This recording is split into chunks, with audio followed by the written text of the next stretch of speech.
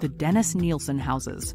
A notorious Scottish serial killer, Dennis Nielsen operated in North London and killed at least 12 people in the late 70s and early 80s. Over the course of 5 years, during the late 1970s and early 80s, he killed at least 12 men, confessing to as many as 15, the majority of whom have never been identified.